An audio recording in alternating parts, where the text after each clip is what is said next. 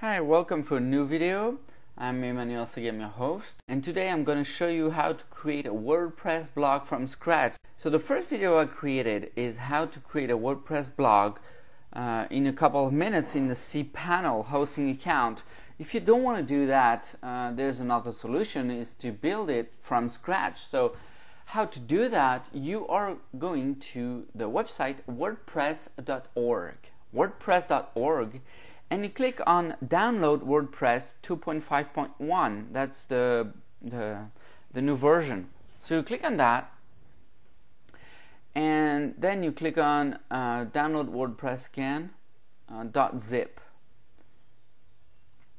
So it's a zip file, and you download it. You download it to on your computer. So here you can see it's downloading.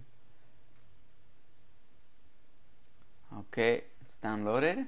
So I go to my desktop. And here you have the zip file I just downloaded. So what I'm going to do is I'm going to extract the files. So I double click on the zip file and I click on extract file. Or what you can do is you can right click on the zip file and there's a contextual button that says extract all, I believe. So here we go. I just extracted the files that are here.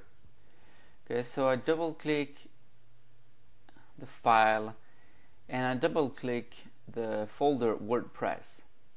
So here are all the files used in a WordPress blog. And that's the files we are going to upload to your website. So I'm going to my favorite FTP client, Fire FTP. Here's my desktop and I'm looking for the WordPress blog files I just downloaded. So here we go, WordPress 2.5.1. So I double click in here, I double click on the WordPress, and here are all the files of my blog.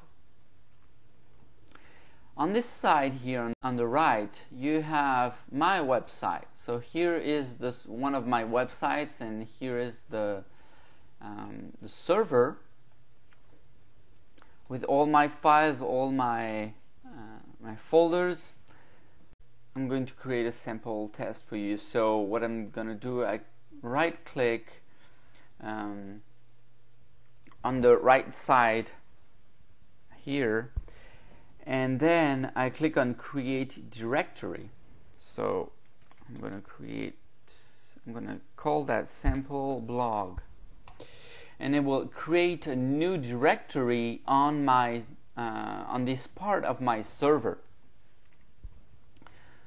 So you have it here, sample blog.